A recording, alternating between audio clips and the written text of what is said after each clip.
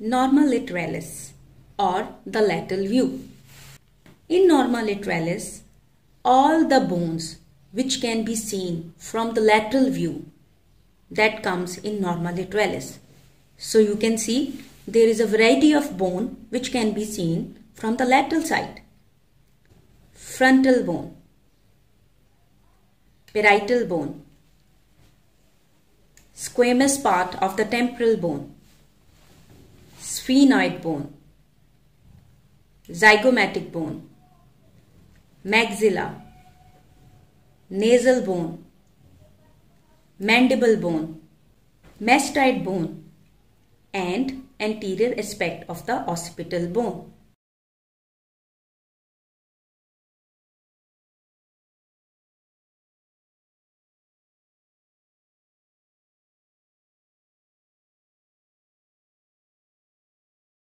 The important features which are present in Norma Lateralis are the temporal lines. These temporal lines starts from the zygomatic process of the frontal bone. Anteriorly, they are merged, but when they comes to the parietal bone, the superior temporal line and inferior temporal line is separated.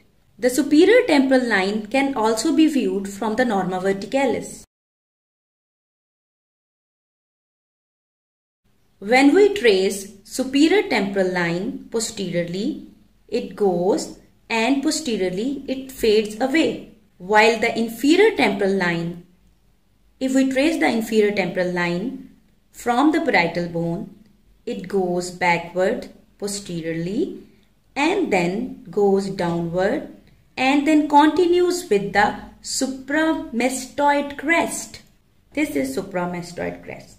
And this supramastoid crest then continued with the posterior root of the zygomatic arch.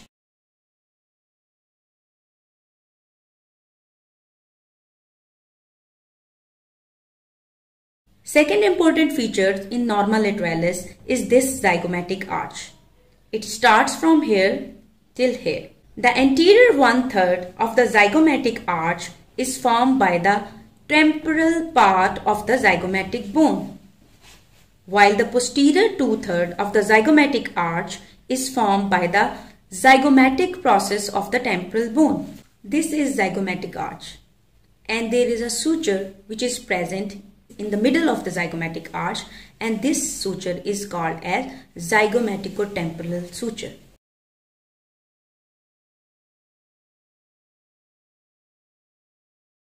Another important feature which is present in this view is the external acoustic meatus. The external acoustic meatus anteriorly and inferiorly is formed by the tympanic part of the temporal bone or the tympanic plate of the temporal bone. Postero-superiorly, it is formed by the squamous part of the temporal bone. So you can see there is a small portion of the squamous part which is forming the posterior-superior part of the external acoustic meatus. Suprameatal triangle. Suprameatal triangle is a triangle which is present postero-superiorly to the external acoustic meatus. This triangle is bounded superiorly by the supramastoid crest, inferiorly by the squamous part of the temporal bone. Posteriorly, it is bounded by an imaginary line or a vertical tangent which is combining this suprameatal crest with the squamous part of the temporal bone. So this is suprameatal triangle.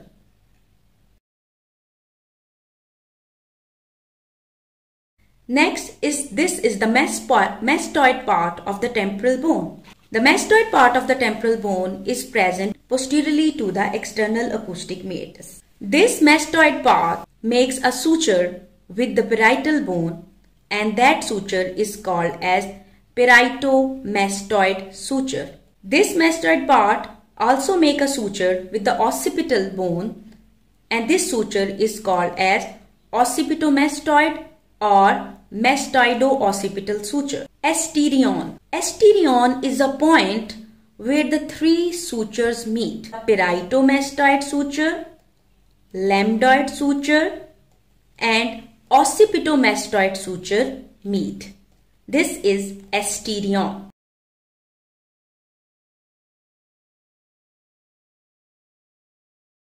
Another process which can be seen from the lateral view is the styloid process. It is a long projection from the Norma basalis. This is styloid process. The apex of the styloid process is hidden from the front view because of the posterior border of the ramus of the mandible. The mandible attaches over here. So you can see the styloid part or the apex of the styloid part can be hidden from the view because of this ramus of the mandible. In Norma Lateralis, we will also study about the temporal fossa.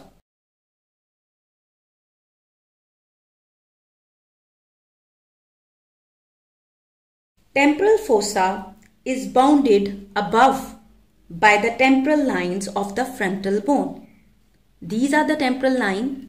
Inferiorly, it is bounded by the two things. On the lateral aspect, it is formed by the superior border of the zygomatic arch, and on the medially, it is formed by the infratemporal crest of the greater wing of the sphenoid. So this is infratemporal crest of the greater wing of the sphenoid. You can see there is a gap behind the zygomatic arch.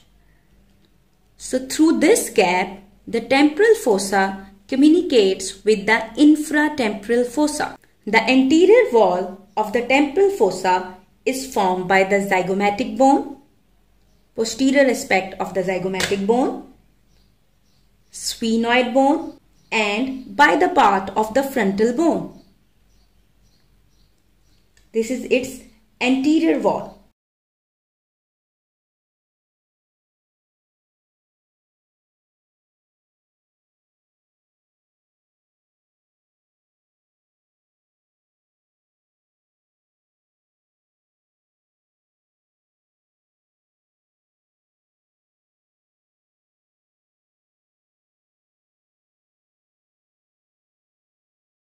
The floor. This is the floor of the temporal fossa. These three fingers shows the extent of temporal fossa. So, the floor of the temporal fossa is formed by four bones.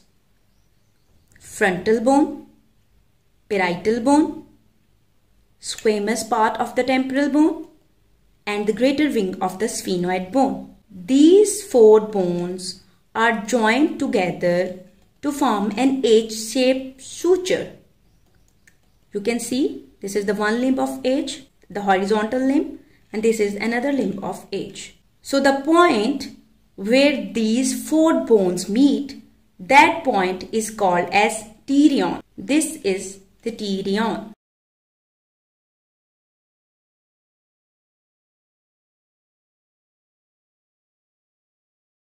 Now this temporal fossa communicates with the infratemporal fossa. The infratemporal fossa is also an important part of the Norma Lateralis. I will tell a little detail about the infratemporal fossa in this. It will also be studied later. This is basically the infratemporal fossa. This area is infratemporal fossa. Means the area which is present below the temporal fossa, it is called as the infratemporal fossa. That's all about Norma Lateralis.